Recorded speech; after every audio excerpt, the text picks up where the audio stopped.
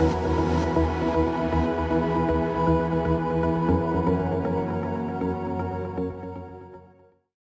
بعد ما عرفنا هذا المصطلح اللي هو الترانزاكشنال اناليسيس، الآن ننتقل لموضوعنا اللي هو الستروك. So first of all we have to know what is stroke. What is the definition of stroke?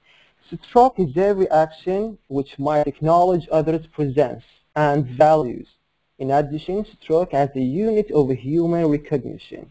We have to pay a careful attention as this phrase, stroke is a unit of human recognition, can satisfy an individual's need for recognition.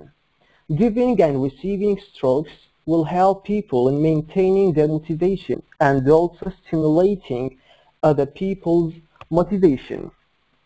إذن الآن لازم نعرف شنو هو الستروك. الستروك هو unit of recognition، يعني هو وحدة الإدراك أو وحدة التقدير، وحدة الاهتمام. فمثلا عندما تخرج صباحا تلقي التحية على جارك، هذه التحية تعتبر ستروك، أنت قدمت بالتحية ستروك إلى جارك. وطبعا ستروك بها درجات، يعني تتذبذب بها variety of strokes. فمثلا من تلقي التحية على جارك تحصل 10، يحصل جارك 10 ستروك. لكن في حالة انه انت صافحت الجارك والقيت عليه التحية راح يحصل 20 ستروك.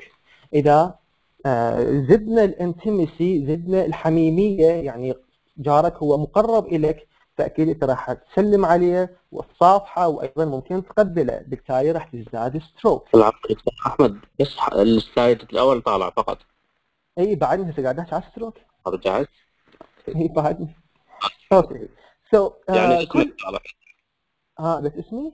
نعم. ليش؟ ما اعرف يا حبيبي. والله بعد ما اعرف، يعني حاليا مو مطلع غير سلايد، يعني المشكلة وين؟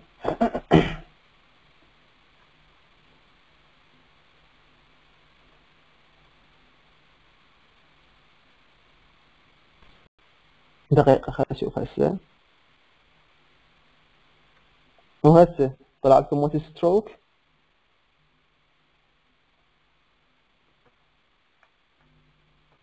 الو. لا العفو استاذ احمد، هسه عيد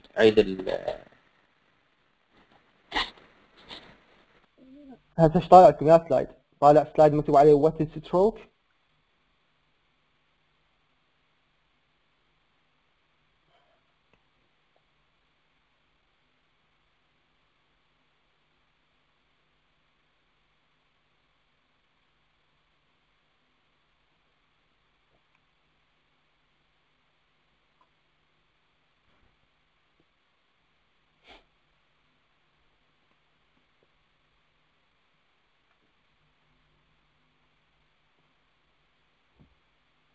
وهسه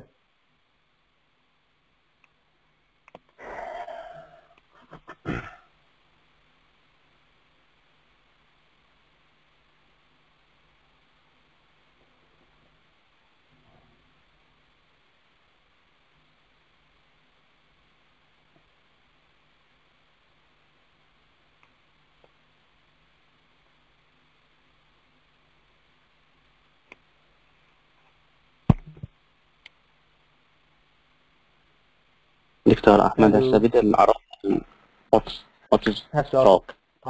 اوكي وات ستروك. اوكي اذا حاليا عرفنا الستروك وعرفنا شنو هي، يبقى لازم نعرف شنو السبب مالتها. يعود السبب لاحتياجنا للمحفز والانتباه الى طفولتنا، حيث تم عمل تجربة قاسية لمجموعة أطفال في دار الأيتام. وبهذه التجربة قاموا بإعطاء الأطفال الغذاء لكن بدون التكلم معهم أو ملامستهم، ونتيجة لهذه التجربة كل الأطفال ماتوا. لذلك نلاحظ بأنه من أقصى العقوبات اللي يحكمون بها المجرم بعد الإعدام هو عقاب السجن الانفرادي. كنا نعرف أنه الإنسان في طبيعته هو كائن اجتماعي، كائن يبحث على أشخاص آخرين يشاركهم حياته، يحصل من عندهم اهتمام، يحصل من عندهم تقدير. إذا من أقصى العقوبات في السجن تكون هي السجن الانفرادي. الآن عرفنا الستروك بصورة عامة، لكن هدفنا أنه نوظفها في التعليم.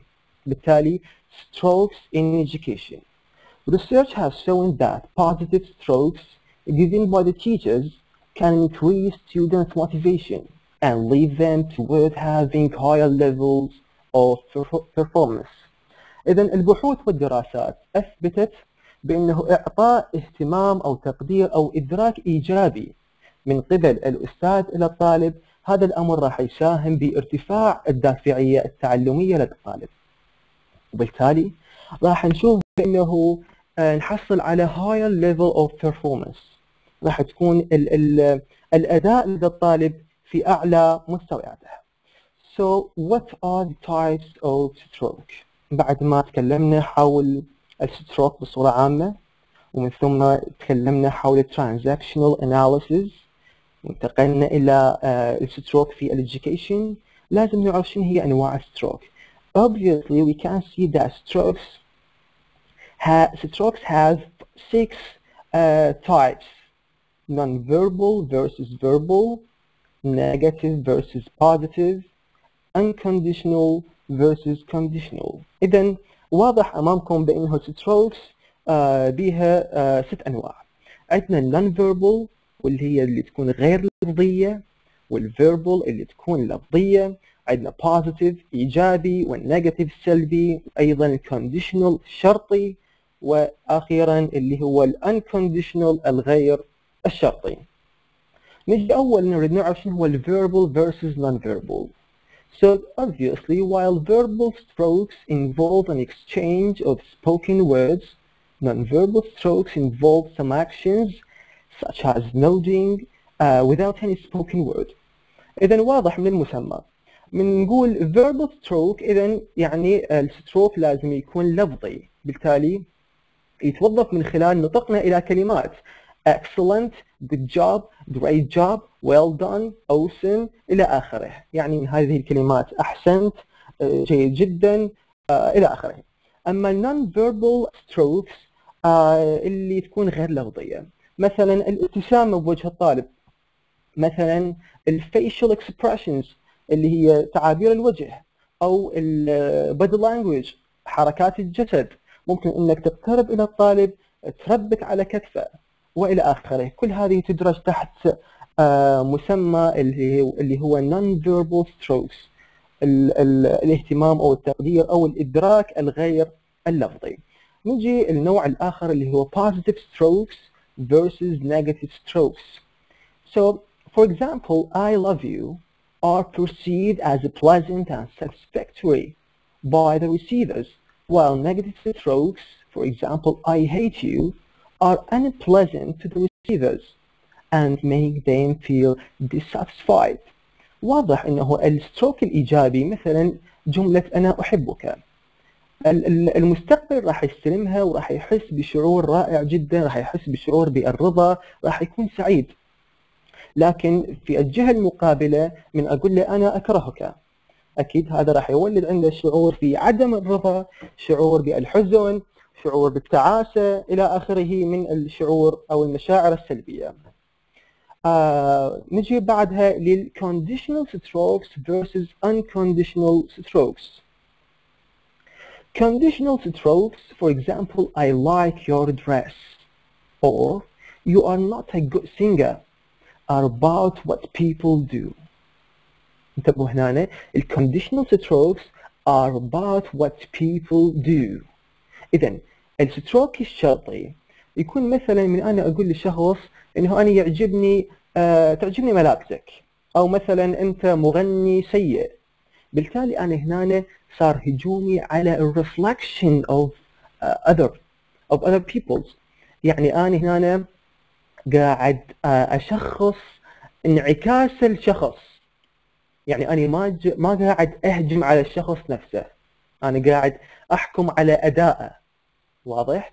about are about what people do, while unconditional strokes, for example, I love you or I hate you, refer to what people are. إذا هنا الأتاك هو على البرسوناليتيز، الأتاك على الأيديولوجيز، الأتاك على people themselves. واضح؟ يعني هنا الهجوم مالتنا يصير على الشخص نفسه، مو مثل ما أولا على انعكاسه. بالكونديشنال احنا حكينا على الانعكاس، على أداء الشخص. مثلا شخص الإجابة مالته، الخط مالته مو حلو، أقول له خطك بالإجابة ما عجبني، مو حلو، حاول تحسنه. واضح؟ بس بالانكونديشنال أقول له أنت غبي. لاحظنا الفرق؟ هنا شخصنا للطالب. Okay, so unconditional negative stroke can not only destroy a person's self-image, but it might also seriously influence the way that person approaches life. Hence, teachers must be careful. واضح؟ إذا ال unconditional negative stroke نوعا ما خطرة. الأستاذ لازم يفكر أكثر من مرة قبل استخدامهم، لازم يوظفهم بطريقة صحيحة.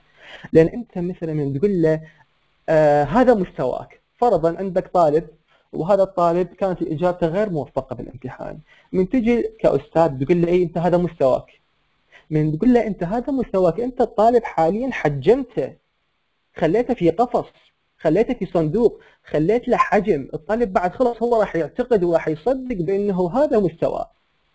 أو أنك تقول له أنت غبي، شو أسوي لك؟ أوكي؟ هنا هاي يسموه unconditional negative stroke. هنا أنا هجمت على الشخص نفسه، هجمت، بالتالي ما راح أحصل شيء غير إنه أنا شنو؟ destroy his self image. أنا راح أدمره. قاعد تشوفون هذا خطير شلون يبكي؟ هيك راح يصير.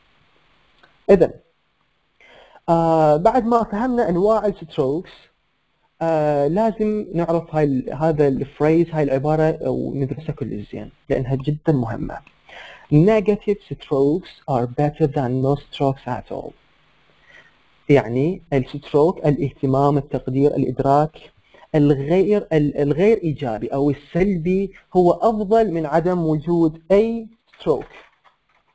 شنو السبب؟ كنا ملاحظين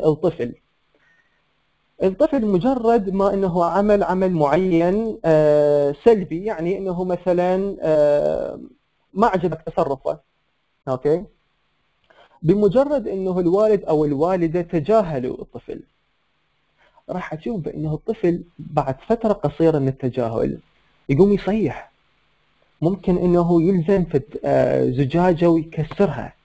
يعرف انه هذا الاداء راح يخليه كأب انه تصيح عليه، راح ترزله، او ممكن ايضا انه تضربه، لكن هو عند هذا الشيء انك ترزله، انك تضربه افضل من انه تتجاهله. بالتالي negative strokes are better than no strokes at all. لان كل انسان عنده هذا الهانجر for strokes، عنده لازم يشبع ذاته بالستروكس. كل شخص يحتاج الى هذا الستروك، كل شيء ولا تتجاهله. مثل ما ضربنا مثل بالبداية على انه من اقصى العقوبات هو السجن الانفرادي. يعني السجين يقبل انه يتعذب، يقبل انه يروح يم السجان والسجان يرزله ويضربه وما اعرف ايش من العقاب يؤدي عليه، كل شيء ولا انه يظل في معزل. So negative strokes are better than no strokes at all. If there is no positive stroke to be received, the people will search for negative strokes to satisfy their needs for strokes. Obviously, positive strokes are better and more advantageous for healthy mental development. بالتأكيد إنه أنت من تقدم positive stroke يكون أفضل، واضح؟ لكن عدم وجود الستروك فهذا شيء يعني خطير، لازم إنك أنت تنطي ستروك كتيشر أو أيضا بالفاميلي. So conditional strokes, both negative and positive, are important for the students because they will use them as a way to learn about the world. مثل ما تكلمنا سابقا انه الكونديشنال ستروك، الستروك الشرطي بالحالتين انه كان ايجابي او كان سلبي، يعني انه تقول له خطك زين او تقول له خطك مو زين هو مفيد. لان اذا هو مثلا خط الطالب مالتك مو زين غير مفهوم، يعني انت ما قاعد تقدر تفهم خطه، او مثلا بالانجليزي التلفظ مالته غير سليم، انت اذا تسكت راح يستمر. بالتالي هنا الكونديشنال نيجاتيف ستروك ايجابي، راح يصلح من اداء الطالب. واضح؟ Stroking causes the reinforcement of the behavior which is noted. اكيد الستروك، الاهتمام، الادراك، التقدير راح يساعد على تحفيز، على تقويه الصفه، التصرف اللي اشوفه عند الطالب. اذا كان الطالب تصرفه ايجابي، واذا كان سلبي اكيد انا راح احاول انه اقلل من عنده هذا باعطاء conditional negative strokes. According to Friedman 1993, learners will achieve higher levels of performance in an environment which is stroke rich. إذن فريدمان سوى دراسة عام 1993 ولاحظ بأنه الليرنرز أو المتعلمين يوصلون إلى مراحل من الأداء الجيد في البيئة التي تكون stroke rich، البيئة اللي تكون مليئة بالاهتمام، مليئة بالإدراك، طبعا سواء كان إيجابي أو سلبي. So strokes can contribute to the success of the learners. إذن دراسة قدمها بيش قدم يقول بأنه strokes تساهم بصورة مباشرة في نجاح المتعلمين. هسه يخطر ببالنا السؤال: are there good and bad strokes؟ هل هنالك strokes سيء و strokes جيد؟ Getting positive conditional strokes help me feel competent. إذن ال positive conditional strokes يقوم بتعزيز الكفاءة والثقة في النفس. مثلا من أقول الطالب يعجبني تعجبني لهجتك باللغة الإنجليزية، أنا هنا راح أزرع بالطالب ثقة في النفس، راح أخلي الطالب يواظب على هذه اللهجة، ممكن أيضا يقويها. If negative conditionals are absent, you won't be able to change unwanted behavior. إذا نقوم بتحسين النيجاتيف كونديشنالز، الشرطية السلبية، تقوم بتقويم السلوك أو الأداء الغير مرغوب. مثلا طالب أشوف البرونانسيشن مالته بمشكلة، أشوف التلفظ مالته بمشكلة، شو أقول له؟ أقول له تحتاج إلى تمرين أكثر لأن لفظك بهذا الموضع بمشكلة. إذا النيجاتيف كونديشنال وظيفته راح تكون إنه تقويمية، راح أخلي الطالب ينتبه على إنه هو قام في أداء مو كلش زين، اوكي طبعا انا ما احطم وما افلشه، اقول له وسط، اقول له كذا، بالتالي راح يحاول انه يحسن من ادائه. Negative unconditional strokes can be used for your own good. مثلا راح نخلي الشخص يسعى لأن يكون محبوب عند الآخرين. قاعد تسمعني دكتور؟ ما اعرف طلع لي اشعار. احمد استمر، كلش صوت واضح وعشت ايدك. ما اسجل زين. لازم جالي الله كنترول علي داوود الدوسري. على كل، اذا وصلنا اخر شيء اللي هو negative unconditional strokes can be used for your own good. يعني من انا استخدم negative unconditional، من استخدم الغير الشرطية السلبية، راح نخلي الشخص يسعى لأن يكون محبوب عند الآخرين، لأن احنا نعرف أنه الانكونديشنال هي حول الشخص، حول البيرسون himself أو herself، مو حول الرفلكشن إله. واضح؟ إذا راح يحاول أنه يغير من شخصيته. نلاحظ هنا الطالب راح يغير من شخصيته، بينما في سابقا يغير من أدائه. يعني مثلا السبيل مالته يصححها، الجرامر مالته يصححها، بس بالنيجاتيف انكونديشنال ستروك راح يغير من شخصيته، يغير من الايديولوجي مالته، يغير من البيهيفير مالته. واضح؟ مثلا شخص عنودي، طالب عندك يعاند، واضح؟ اني بالنيجاتيف انكونديشنال ستروك راح احاول انه اخليه يغير من هذه الافكار، يغير من ميوله، يصحح من ميوله. اخر نقطة، a healthy stroke quotient will include both positive and negative conditional and unconditional strokes. اذا الوضع الصحي، انا يعني اقول صحي يعني اقصد الصحة النفسية لدى الطالب. الوضع المثالي لازم الكلاس مالتك يحتوي على both positive and negative conditional and unconditional strokes.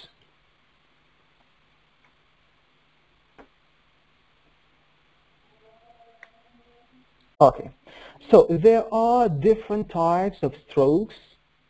Recognizing students' presence in the classroom, such as recalling students' names, providing them with feedback, giving them the opportunity to express themselves, and encouraging them to think about their capabilities positively. إذن أكو تقنيات، أكو techniques نستخدمها من أجل نقدم strokes، يعني نحسس الطلاب باهتمامنا بإدراكنا. مثلا، وهي جدا مهمة جدا مهمة، إنه أنت تصيح الطالب باسمه. الطالب راح يحس إنه هو كلش يونيك، إنه هو فريد من نوعه، إنه أنت مهتم به. واضح؟ إنه وبعد هذا مثلا verbal. النون verbal مثلا إنك أنت تباوع له. يعني أنت كأستاذ من تكون واقف أمام الطلاب لازم توزع نظرك على كل طالب، تخلي الطالب يحس بوجوده، يحس إنه هو مهم. وأيضا لا بأس بابتسامة.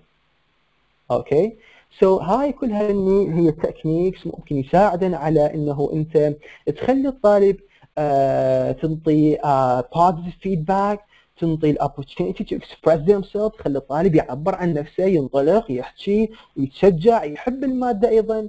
او اهم نقطة انه يعرف قدراته. واضح؟ مثلا بالصورة مثل ما قاعد تشوف you can do it، حاول نشجع الطالب. So stroke has a strong relationship with the student's extrinsic and intrinsic motivation. هنا عندنا مصطلحين قويات بعلم النفس. اوكي، اللي هو extrinsic motivation والintrinsic motivation. الموتيفيشن هي الدافعية. عندنا بصورة عامة نوعين أساسيات للدافعية. الاكسترنسيك اللي هي الدافعية الخارجية، مثلا الراتب. اوكي، الراتب يعتبر extrinsic motivation، دافعيه خارجيه من شخص يعطيك راتب، انت راح تقوم بادائك، هذا يصير عندك دافع حتى انت تاخذ الراتب. لكن اكو دافعيه اقوى، اللي هي الدافعيه الجوهريه، الدافعيه اللي داخل اللي موجوده من الكور، جوهر الانسان، اللي هي الانترنسيك موتيفيشن. يعني مثلا انه الشخص هو يحب اداء العمل مالته، ممكن انه يترك وظيفه بها اجر عالي ويروح الوظيفة بها أجر أقل فقط لأنه يحب هذا الأداء، يحب هذا العمل. أوكي، الأستاذ لازم يحفز اثنينهن، الإكسترنسيك والإنترنسيك موتيفيشن. يعني شلون؟ يعني إنه مثلا طالب يقول له أنا حطيك درجة، أكيد الطالب راح يطمع بالدرجة، بالتالي راح يصير عنده الموتيفيشن، الحافز يصعد عنده. والإنترنسيك موتيفيشن إنه يخلي الطالب يحبها للمادة.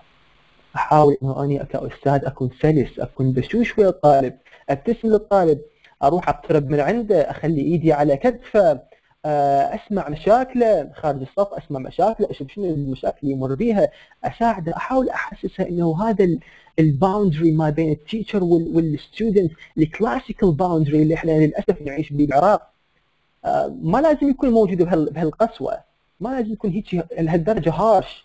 نخلي الحدود، يعني نخلي الاتموسفير يكون فريندلي، لازم نخلي الصف يكون جو مرح، جو ما بيه هذا الاوامر والريستركشنز والليميتيشنز، ما لازم هيك يكون. So when students receive high levels of positive stroke, they are more motivated to learn English, for example, as my major or everything. إذا من أنا أنطي positive stroke للطلاب، أكيد الطالب راح يحب المادة أكثر، وراح شوية شوية نشوفه إنه راح يبدأ بها. قبل لا أنهي عندي كم نقطة. مثلا إحنا لازم هسه نربط الستروك أو هذا التعليم الكلاسيكي التعليم القديم ويا وضعنا الحالي اللي هو الاي ليرنينج او اللي يصلحوا له السايبر ليرنينج اللي هو التعليم الالكتروني. اوكي، شلون نقدم ستروك بالتعليم الالكتروني؟ مو صعبه، يعني انه انت بالكومنتس مالتك مثلا جامعه الطوسي احنا نستخدم اللي هو الجوجل كلاس روم، هذه نستخدمها كمنصه تعليميه. ممكن انه الاستاذ يراقب اجابات الطالب وينطي تعليقات، طبعا هذا يعتبر verbal stroke، ممكن تكون positive ممكن تكون negative، تقول له احسنت، عاشت ايدك، جيد جدا، هنا عندك مشكله حاول تحسنها بهالطريقه، هذا verbal. زين ممكن نقدم non verbal stroke، اي ممكن نفكر بها شويه، شلون نقدم ستروك يكون مو verbal؟ شنو هي الوسائل اللي تساعدنا بتقديم non verbal stroke؟ احنا قلنا non verbal stroke هو اللي يكون التشجيع او الادراك والاهتمام بصوره غير لفظيه. نقدر نقدمها؟ اي طبعا نقدر، عندنا ملصقات، ندز له ورده، ندز له ابتسامه، ندز له كذا، هاي كلها تعتبر non verbal. اوكي زين. طبعا اخر نقطه همينه what kind of strokes do you prefer؟ لازم نعرف انه الطالب، كل طالب عندنا الى different background individuals are different. اوكي كل شخص جاي من مجتمع مختلف، من ثقافه مختلفه، لازم نراعي هذا الامر. بالتالي الستروك يعني مثلا اكو شخص عنده ستروك معين ياثر به اكثر. تتذكرون بالبدايه قلنا ستروك على شكل نقاط، انك انت تسلم على جارك تحصل هالقد، تزود مثلا تسلم وتصافح تحصل هالقد. اكو ناس عندها ستروك لايكات، تشوف اكو ناس تنشر صورها على الانستغرام على الفيسبوك، بس تحصل لايكات تحصل كومنتس راح تنتعش، راح ترتاح. هذا ستروك، كل شخص يختلف، اكو شخص يشوفها يعني غير مجديه وياه. اذا اخر شيء حتى الرسول صلى الله عليه واله وسلم بصوره بقوله قال تبسمك في وجه اخيك صدقه. انت من تبتسم بوجه اخيك، من تبتسم بوجه زميلك، من تبتسم بوجه طالب عندك، راح تحصل بها اجر، وبالتالي انت راح تخلي في نوع من السعاده، من الادراك، من الاهتمام راح يحس به الطالب. ولهنا انا ثانك يو فيري ماتش. تنتهي ورشتنا وياكم، نتمنى ما اتقلنا عليكم ونعتذر على الاخطاء التقنيه والانترنت اللي نعرفها بعد. شكرا.